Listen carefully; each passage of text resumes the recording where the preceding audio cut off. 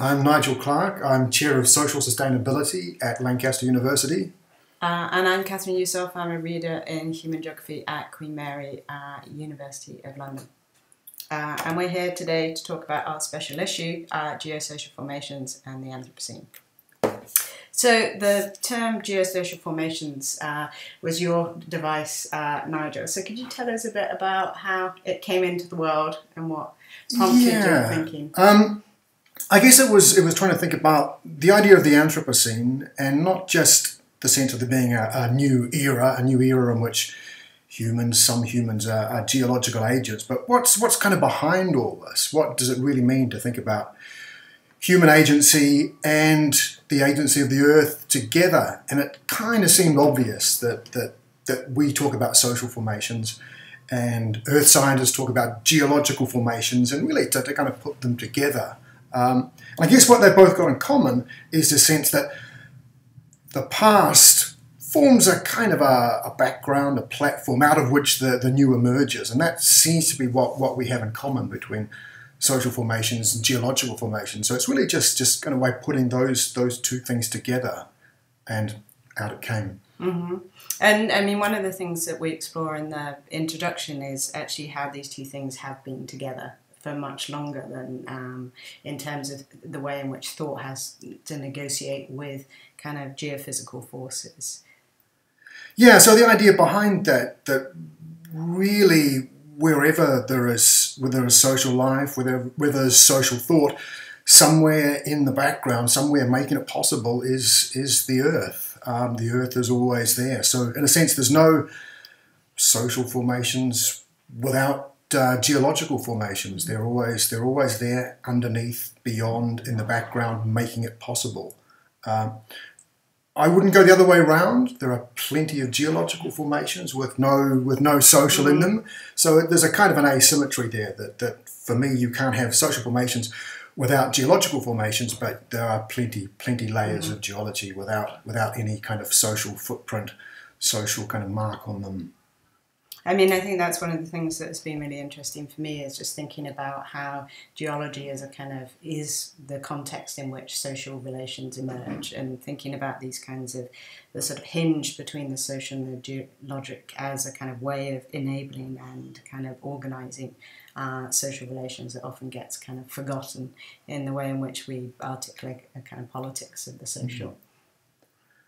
And I guess we've got to think about why there hasn't been more geology, more earth science, more conversation between social science and earth science in the past. And, kind of strange when, the last couple of 100 years have seen so much excavation, so much digging into the earth, so many issues revolving around kind of earth processes. But I think really social scientists have been reluctant. There's been this sort of assumption that the Earth was always there, and the Earth was something that kind of held you back, something that was still and stable, and in a sense could hold us back from what the social or the political could achieve.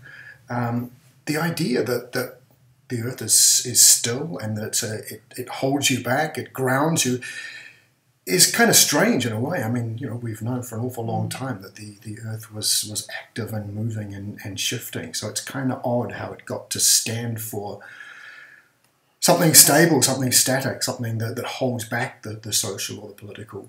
Mm-hmm. And I mean, I think in the Anthropocene, we're also seeing a new kind of geology emerge as well, that has these kind of speculative aspects to it in terms of how it's thinking about its new fossils and its kind of role in shaping social and kind of political thought around the kind of relation to the Earth.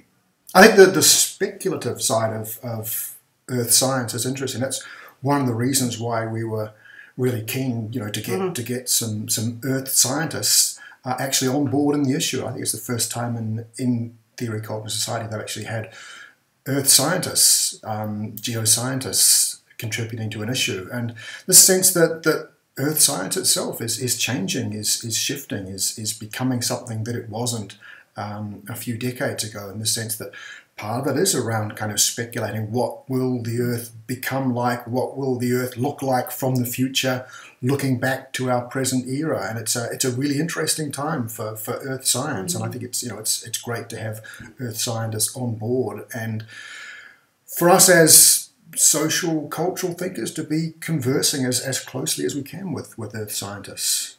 Because one of the things that has emerged in terms of Anthropocene debates more widely is this kind of question of difference of how we deal with stratification of the social through a kind of concept like the Anthropocene that kind of lumps us all together in.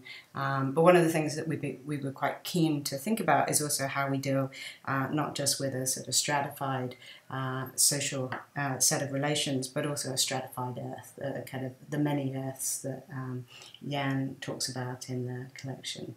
Yeah, that sense that the Earth and its different kind of layers, its different stratas, is also a set of possibilities that some of our difference as human beings, some of our collective differences actually come partly through the Earth. So rather than thinking that we have to think social difference rather than the differences of the Earth, that we can think these two things together, and that thinking actually kind of through the Earth might be a way of helping us think about difference, whether it's kind of cultural difference, gender differences, through Earth processes, through the different strata of the Earth, through the different properties of the Earth, and that I think has a huge amount of potential.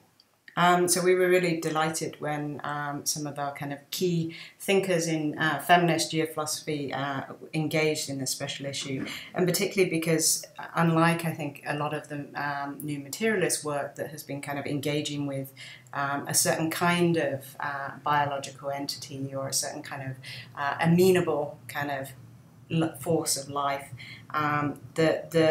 the thinkers that we've engaged with in this special issue have really kind of thrown up an engagement with the inorganic and thinking about kind of materiality and its kind of cosmological dimensions, and thinking about the kind of the proposition of life as just one iteration of a kind of being situated within the cosmos, and not just kind of within the cosmos but of the cosmos.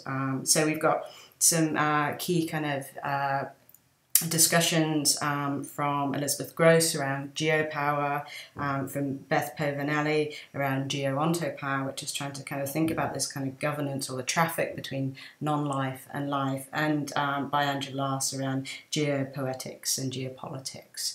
And these are suggesting some very different directions for thinking about kind of geosocial formations than I think we've seen in a lot of the kind of work that appends geo in front of kind of thinking about social relations.